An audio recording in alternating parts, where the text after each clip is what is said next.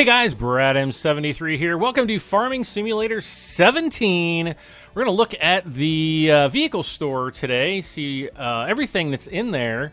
This is version 1.2. I know it's several days before the game comes out, but it will be launching on October 25th for everybody. Well, not everybody if you got the older consoles, but PC, Mac, Xbox One, and PlayStation 4. This is version 1.2, so this is the full release version with all the updates. So if you get like a CD version that you order in, then you'll actually have to run the updates, but that's not really that big of a deal. Anyway, without further ado, let's go ahead and jump in. I'm just going to we're going to start a new map. Yeah, you guys will get to see all this. I'll go through this a little bit later. I just want to get into the game and show you the farm shop so that we can look through all the vehicles. Everybody on planet Earth is asking me about it right now, so I thought I will I'll basically do that for you guys later. And here's the I don't know, /Dodge. There seems to be like two schools of thought on what type of truck this is. So if you know, post it in the description below. So without further ado, we will get into the shop. So we've got, basically harvesters. Everything is on here. And I'm just going to start off in the sales category, and we're just going to go right down the line. And actually, if you look, as I scroll through these, it's actually going to drop down, tractors, front loaders, trucks, harvesters, headers, forage harvesters, and in that way. So it doesn't go across, it goes down, then it starts up at the next column. And as you can see, I'm just going to kind of scroll over a little bit at a time. Got mowers, loading, it just goes all the way down until we get to placeables. That's the final category.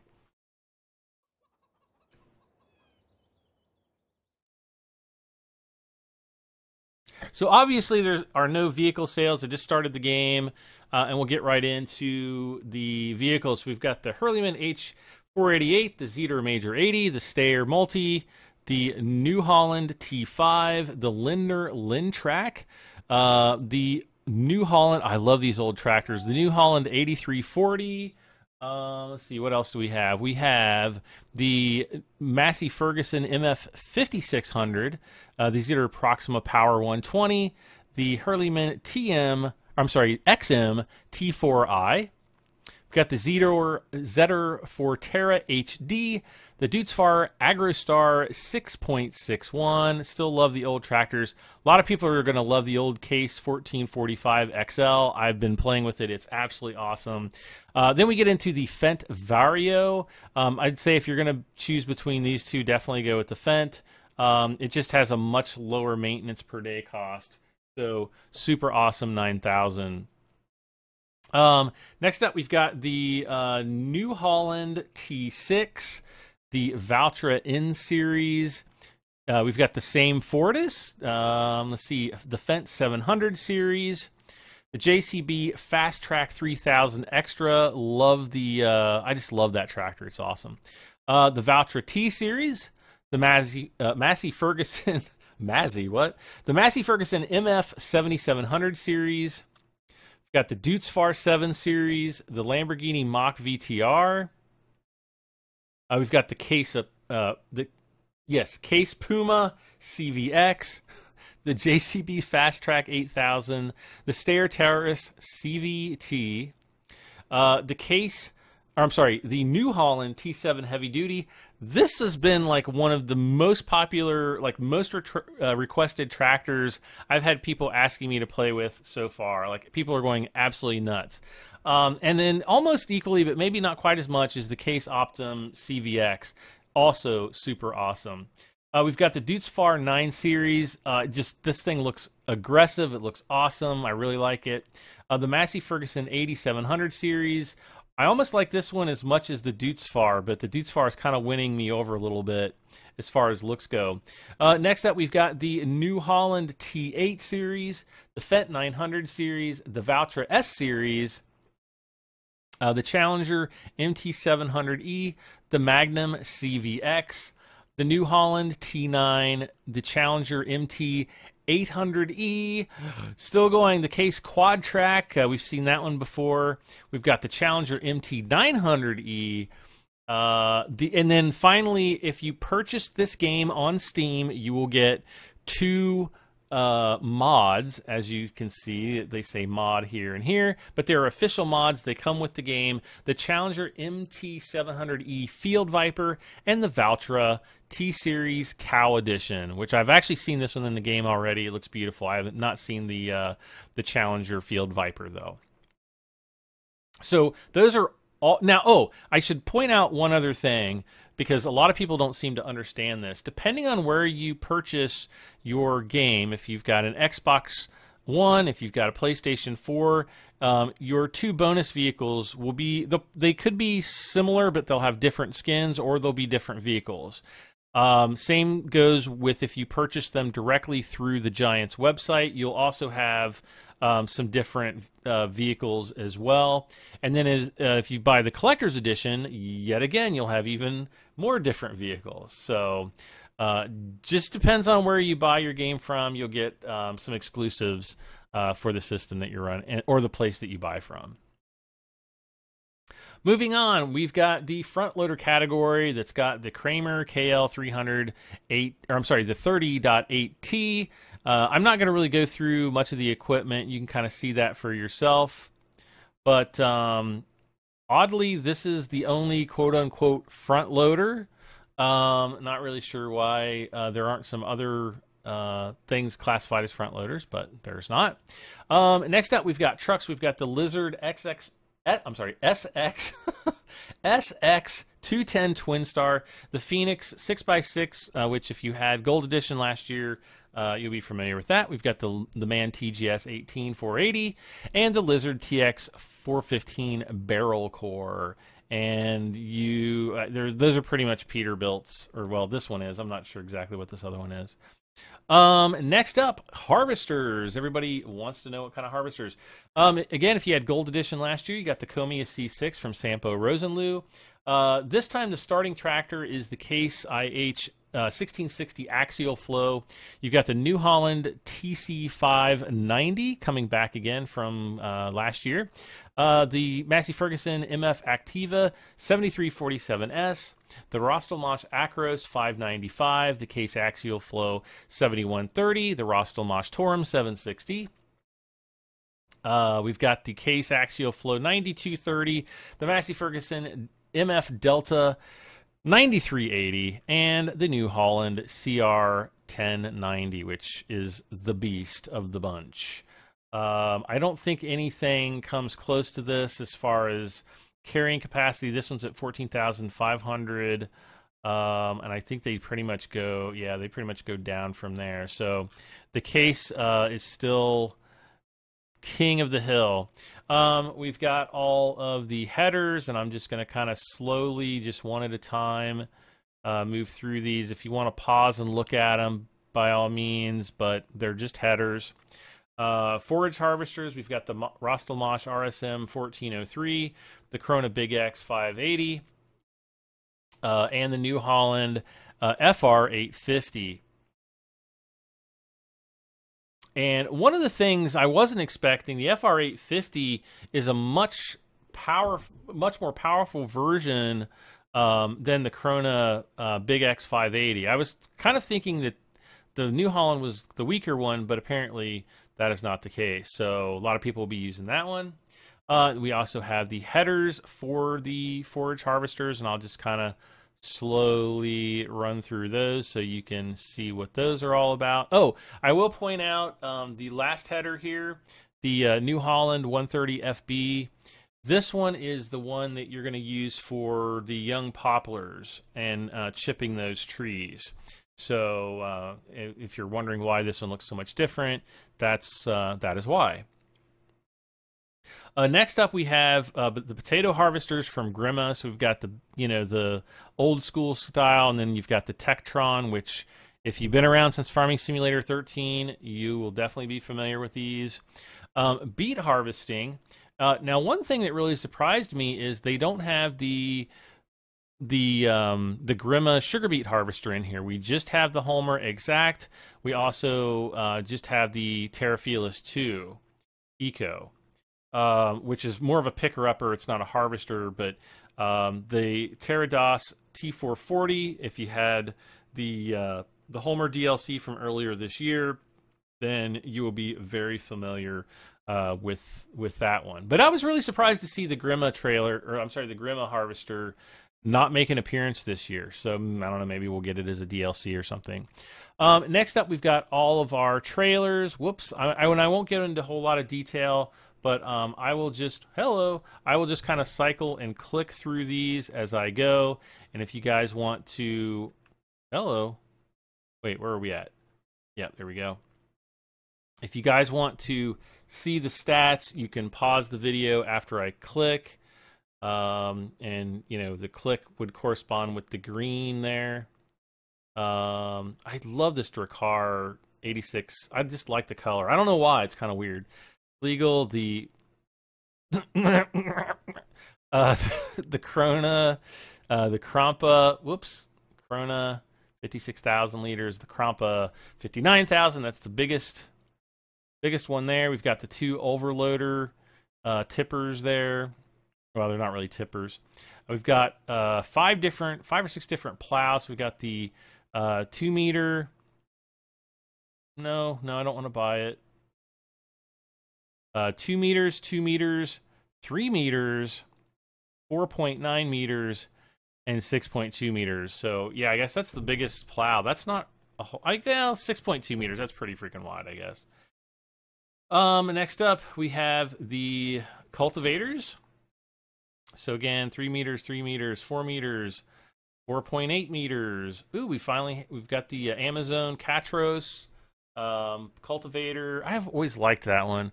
Vogelnut, Vaderstadt, Darth Vaderstadt. You've got the Horsch, 10.2 meters. The Lemkin Gigant 10 at 12 meters, and then the Knockerling All-Rounder at 14.5. So this one apparently really spreads out. I thought the Lemkin was super wide. I cannot wait to see the Kokerling completely spread out. Sewing machines, we've got the Converland Accord DL, the Amazon ED 3000C. Let's see. And as you kind of go through these, you'll see that each one can do some different crops. Like this one will do sunflower seeds, soybeans, corn, and sugar beets. Sometimes there's some overlap, like this one doesn't do corn and sugar beets, but it does do soybeans for whatever reason, grass. So there's just some differences in the different seeders that you purchase, and you might want to, you will want to pay attention to that. I've got the Grima potato seeder. Moving on, I wonder if I don't remember seeing the larger. Oh wait, maybe this is it. The GL8. Okay, so there's the Rapidae 600. I don't want to use that again. I used that to death last season. The GL 860 Compacta. Yes, here's the wider potato planter at 6 meters. That's pretty good width. The Vaderstadt Tempo. The Horsch Pronto. Oh, I'm so glad to see the Horsch Pronto 9 back. Oh, the Horsch Maestro. The Lemkin Solitaire at a 12 meter width, and then topping it all out is the Condor 15,001 at 15 meters. I'm so glad to see some wide seeders head back into the game this year. The Amazon FT 1001 and UF 1201, these are kind of a combination sprayer system. You can either buy the actual sprayer, and then I don't think you need the extra tank to use this. However, if you buy this is just an extra tank that goes with this, and you'll have more spraying capacity.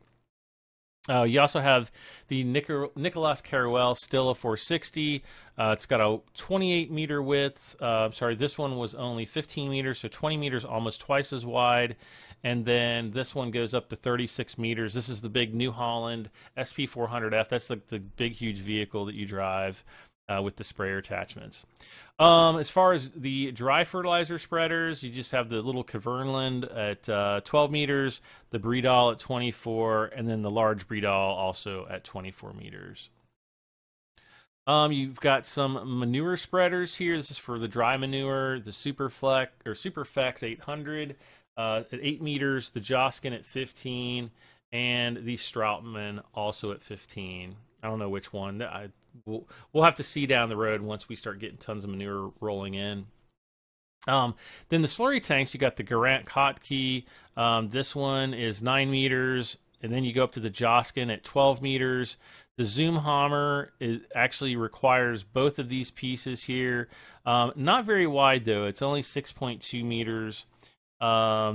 Then you get to the Venhuis or Venhuis. I literally have no idea how to pronounce this. I've been asking people, and nobody has filled me in yet. But this is like the super monster, super wide. I mean, look at it. It's 30 meters. It's absolutely ridiculous.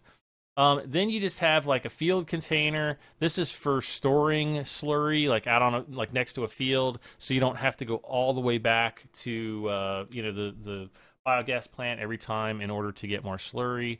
And then this one again is just another liquid transport tank. Like you could leave this out on a field and then drive back and forth with this big tank to fill this up, to fill up your slurry tank. So kind of a cool idea there.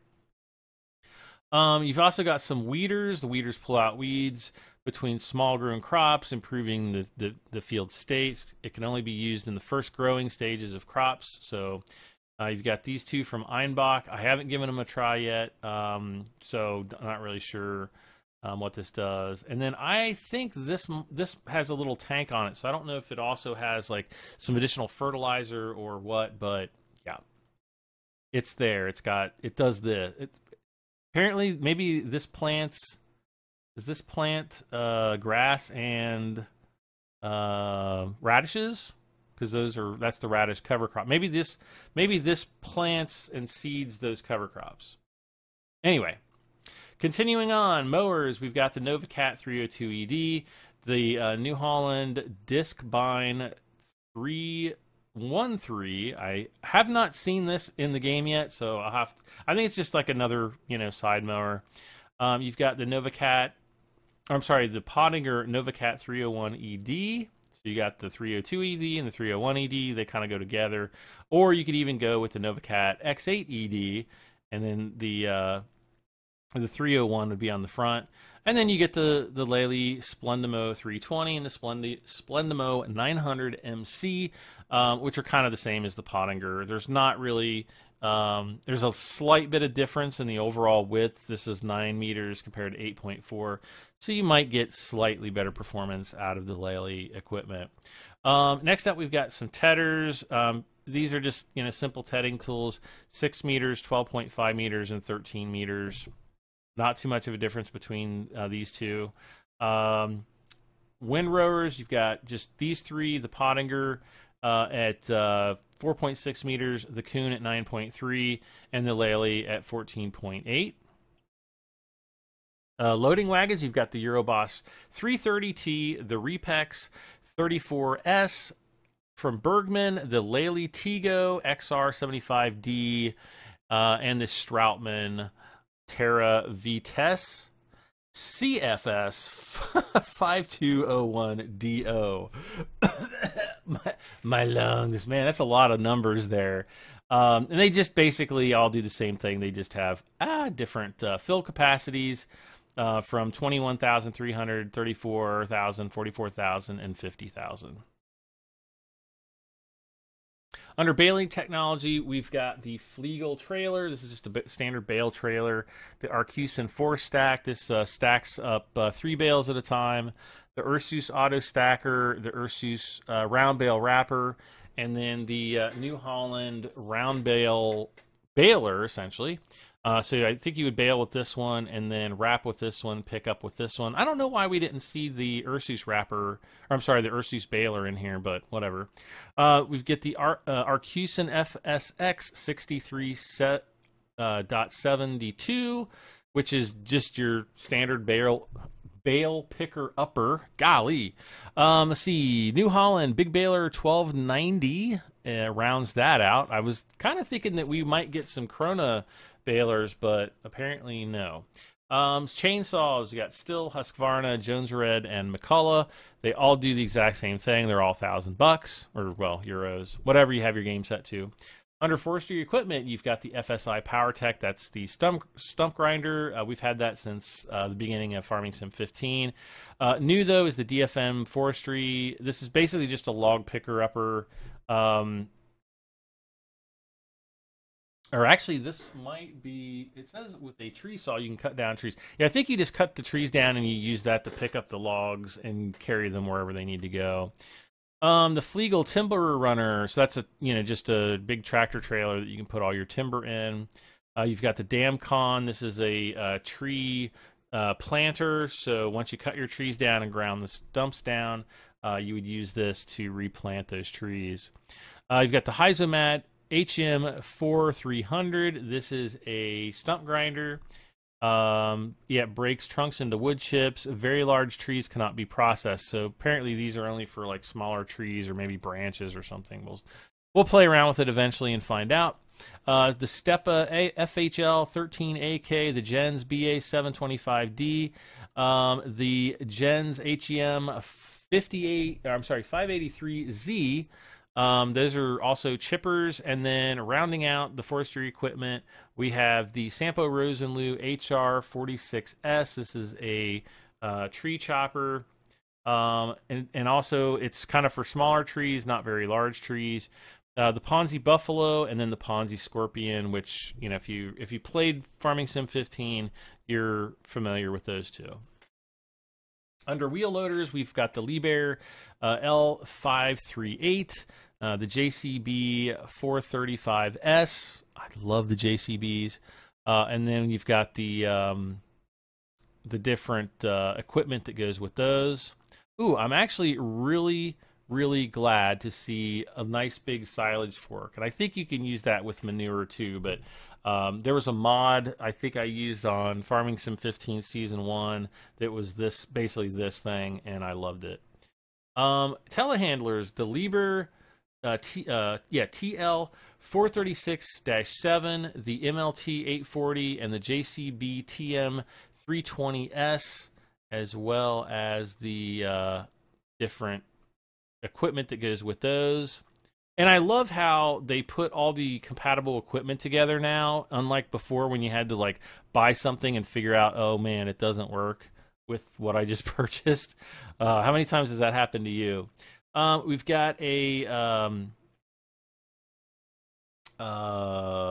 two skid steer loaders, the JCB 260 and the 325T. So this is kind of like a wheel loader in a way, but it is a skid steer, and then like a true track skid steer over here, as well as the equipment that goes with them. Now you can get the stump grinders here, or tree cutters. You can actually cut down full trees with these.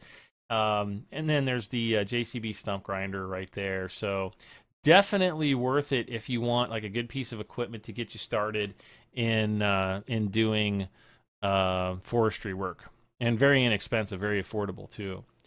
For animals, you've got the Joskin Aquatrans 7300S. That's for water.